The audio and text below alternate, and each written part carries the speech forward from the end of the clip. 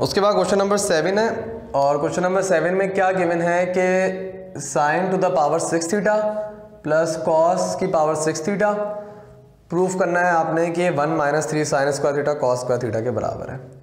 अब एक फॉर्मूला होता है ए क्यूब प्लस बी क्यूब का, जो मैंने लिख दिया है। ये आमतौर पे इतना यूज़ नहीं होता। आमतौर पे जो यूज़ होता है ना ए क्यूब बी क्यूब का फॉर्मूला, वो ये वाला होता है, ए क्यूब प्लस बी क्यूब का, जो आप लोगों ने भी आमतौर पे देखा हुआ होगा। क्या लिख रहा हूँ मैं, प्लस ये फॉर्मूला आमतौर पे यूज़ होता है। लेकिन अगर आप इसको मल्टीप्लाई करोगे ना और सॉल्व करोगे तो एंड पे राइट हैंड साइड पे क्या आ रहा होगा, ए क्यूब प्लस बी क्यूब, करके देख लेना। इसी तरह इस वाले फॉर्मूले को भी अगर आप राइट हैंड साइड इसकी एक्सपेंड करोगे, ए प्लस बी का होल क्यूब और -3ab को पहले a से मल्टीप्लाई करो, फिर -3ab को b से मल्टीप्लाई करो। सबको जब सॉल्व करोगे इस पे भी आपके पास रिजल्ट क्या आ रहा होगा, a cube plus b cube के बराबर आ रहा होगा। अगर शौक हो तो इसको भी सॉल्व करके देखना, इसको भी सॉल्व करके देखना, ठीक है। तो ये डिफरेंट फॉर्म है, इसको इस तरह भी लिखा जा सकता है, इसको इस तरह भी लिखा जा सकता है। ये वाली फॉर्म मुझे इस सवाल में हेल्प बहुत कर रही है। अगेन इसको इस फॉर्मूले से भी आप कर सकते हो, इसकी एक और टेक्निक भी है। टोटल 3 तरीके तो मुझे पता है इसके, तो इसी तरह कोई और तरीका भी हो सकता है जो आपके जहन में हो। मुझे सबसे शॉर्ट सबसे इजी ये वाला लगा है, तो आप लोगों की मर्जी। अगर कोई ये बोले कि सर हमें दोबारा एक नया फॉर्मूला याद करना पड़ रहा है, तो मैं उनको बोलूँगा भाई आप इस फॉर्मूले से कर लो, कोई मुश्किल नहीं है। लेकिन ये वाला फॉर्मूला ईजी है, याद करना भी इतना मुश्किल नहीं है। अगर आप देखो तो कोई इतना इशू नहीं होगा। खैर, ए क्यूब प्लस बी क्यूब का ये वाला फॉर्मूला होता है। आप सबसे पहले क्या करो, इनको क्यूब की फॉर्म में चेंज करो। साइन स्क्वायर की पावर क्यूब कर दो और कॉस स्क्वायर की पावर क्यूब कर दो। मैथ में रूल होता है कि जो पावर्स जो होती हैं आपस में मल्टीप्लाई होती हैं, तो जब 3 2 से मल्टीप्लाई होगा तो 6 आ जाएगा, इधर भी 3 2 से मल्टीप्लाई होके 6 आ जाएगा। जब आप ए क्यूब प्लस बी क्यूब की फॉर्म में इनको लिख लो तो ये पूरी चीज़ आपके पास बेसिकली क्या है, ए, और ये पूरी चीज़ क्या है, बी। क्योंकि फॉर्मूला जब आपने एक्सपेंड करना है, फॉर्मूला क्या है, ए क्यूब प्लस बी क्यूब। ए क्या होता है, जो ब्रैकेट के अंदर है पूरा, तो यहाँ ब्रैकेट के अंदर क्या है, साइन स्क्वायर, और यहाँ ब्रैकेट के अंदर क्या है, कॉस स्क्वायर। तो ए है साइन स्क्वायर और बी है कॉस स्क्वायर। फॉर्मूला आपके सामने मैंने लिख दिया है, अब आप अप्लाई कर दो। फॉर्मूला क्या कहता है, ए प्लस बी का होल क्यूब। ए क्या है, साइन स्क्वायर थीटा, बी क्या है, cos square theta, whole cube लगा दिया। फिर फॉर्मूला कहता है -3a मल्टीप्लाई बी। ए है साइन स्क्वायर, बी है कॉस स्क्वायर। फिर फॉर्मूला कहता है a प्लस बी, तो sine square theta plus B क्या है आपके पास, कॉस स्क्वायर थीटा। ये पूरा मैंने फॉर्मूला एक्सपेंड कर दिया। अब इससे मुझे आसानी ये हुई कि मेरे पास जो सबसे पहली आइडेंटिटी मैंने आपको करवाई थी, जो आप लोगों की बहुत जगह यूज़ होगी, वो क्या है कि sine square theta plus cos square theta 1 के बराबर होता है। तो इधर भी 1 आ जाएगा और इधर भी sine square theta plus cos square theta 1 के बराबर होता है, इधर भी 1 आ जाएगा। तो बचेगा क्या, सिर्फ जब ये पूरी टर्म 1 से मल्टीप्लाई होकर सेम रहेगी, -3 sine square theta cos square theta, और इस पूरी चीज़ का आंसर, अच्छा 1 का क्यूब 1 ही रहेगा, तो यहाँ पे 1 आ गया, और जो आपकी राइट हैंड साइड थी। इस तरह आप प्रूफ कर सकते हो, इस फॉर्मूले से भी कर सकते हो।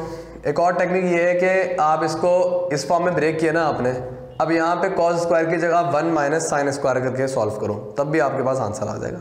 तो डिफरेंट तरीके हो सकते हैं, मुझे ईजी लगा, मैंने ये वाला करवा दिया। क्वेश्चन नंबर 8 में अगर आप देखो तो आपके पास लेफ्ट हैंड साइड पे लिखा था।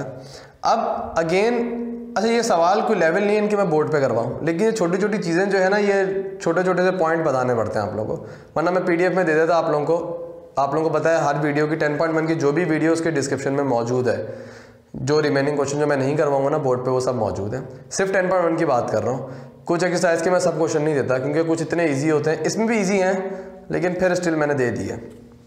खैर, तो ये करवाने का मकसद है कि आप लोगों को छोटी छोटी चीज़ें बतानी है। अब जैसे इसमें देखो, अब टेंजेंट की जगह यहाँ पे आप 1/cot भी लिख सकते थे, तो मैंने साइन ओवर कॉस ही क्यों किया। टेंजेंट का एक फॉर्मूला ये भी तो होता है ना, टेंजेंट बराबर है 1/cot के, तो मैंने 1/cot थीटा लिख देता। उसकी रीज़न ये है कि अपनी राइट हैंड साइड देखो, राइट हैंड साइड में कॉस और साइन के अलावा कोई चीज़ मौजूद ही नहीं है। तो अक्लमंदी यही है कि लेफ्ट हैंड साइड पे जो भी चीज़ें हैं उनको आप सिंपल साइन और कॉस में चेंज कर दो। तो मैंने कॉट को 1/टेंजेंट नहीं किया, मैंने कॉट को कॉस ओवर साइन में चेंज किया, और टेंजेंट को मैंने 1/cot में चेंज नहीं किया, साइन ओवर कॉस में चेंज किया। अब देखो लेफ्ट हैंड साइड पे पूरा साइन कॉस हो गया। तो इंशाल्लाह सॉल्व करोगे तो आपकी राइट हैंड साइड आ जाएगी। अच्छा, सॉल्व करने से पहले आप क्या करो, सिंप्लीफाई कर लो। सिंप्लीफाई करने का तरीका है कि साइन थीटा को 1 से मल्टीप्लाई करो और माइनस कर दो कॉस थीटा। तो साइन 1 से मल्टीप्लाई होगा, साइन 1 से मल्टीप्लाई होगा साइन माइनस कॉस थीटा, तो हो जाएगा sine theta minus cos theta, और डिनोमिनेटर में क्या होगा, साइन थीटा होगा। जैसे आपके पास सिंपल फ्रैक्शन होती है ना 1 माइनस लेट्स से 3/4, तो एक तो तरीका ये है कि वही आप सिंप्लीफाई करो, इसके नीचे 1 लिखो, एलसीएम आपका 4 आएगा, इधर 4 इधर -3, इस तरह सॉल्व करो। एक डायरेक्ट तरीका क्या है, क्या 4 को 1 से मल्टीप्लाई करो, -3, 4 × 1 4, 4 - 3/4, तो बिल्कुल वैसे ही मैंने किया है, साइन को 1 से मल्टीप्लाई किया, minus cos theta divided by sin theta. फिर इसको भी इसी तरह सॉल्व करो, cos को 1 से मल्टीप्लाई करो, माइनस sin थीटा, तो cos theta minus sin theta divided by cos theta आ जाएगा ये।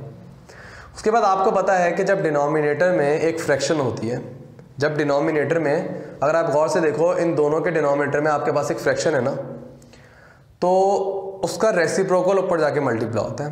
कहने का मतलब यहाँ पे मैंने किया भाई, ये देख लो, ये आपके पास एक फ्रैक्शन थी जिसका डिनोमिनेटर ये है ना पूरा, इसके डिनोमिनेटर में एक फ्रैक्शन मौजूद है पूरी, ठीक है।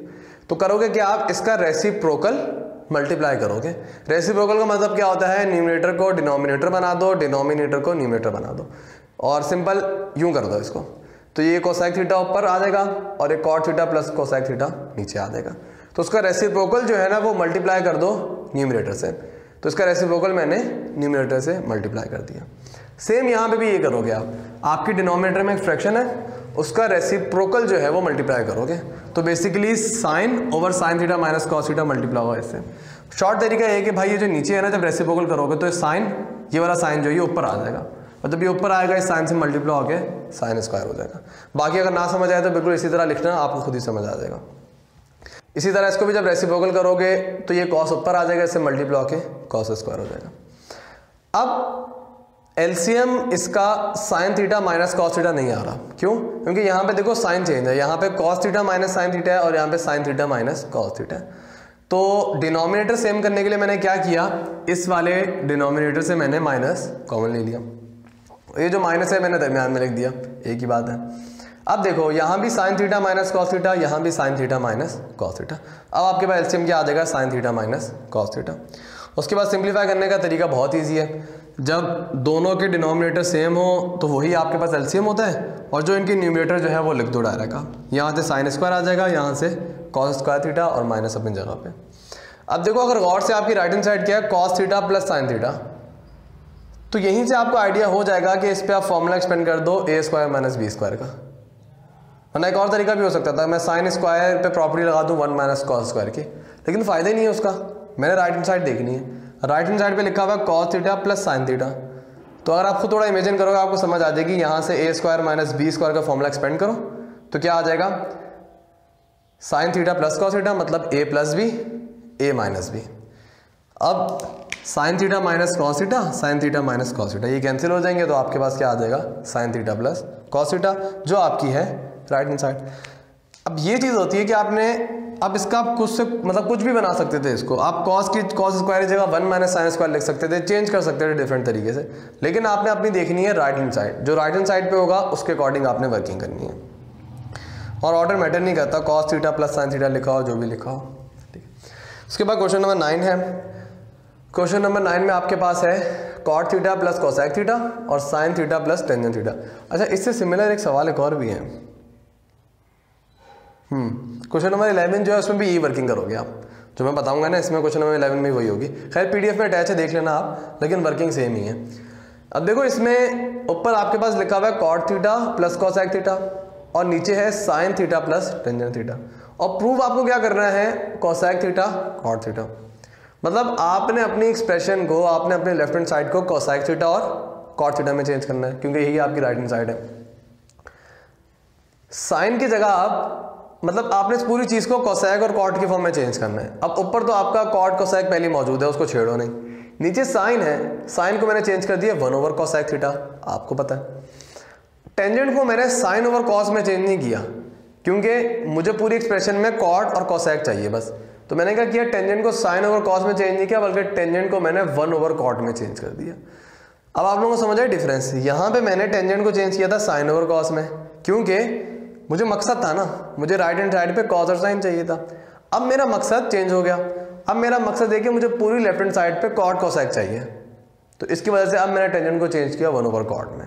तो ये चीज़ बतानी है, असल बोर्ड पे कराने का मकसद ही है, वरना ये अगर मैं आप लोगों को पीडीएफ दे दूँ तो आसानी से कर लोगे आप। यही चीज़ समझानी कि आपने काम अपना राइट हैंड साइड के मुताबिक करना है, जिसके बराबर प्रूफ करो। लेट से अगर आप राइट हैंड साइड पिक कर रहे हो तो लेफ्ट हैंड साइड के अकॉर्डिंग काम करो आप। तो जब आप चेंज कर लोगे तो अब आपका एलसीएम कैसे आएगा, इन दोनों को मल्टीप्लाई करो, cosec theta multiply cot theta, ये एलसीएम आ गया।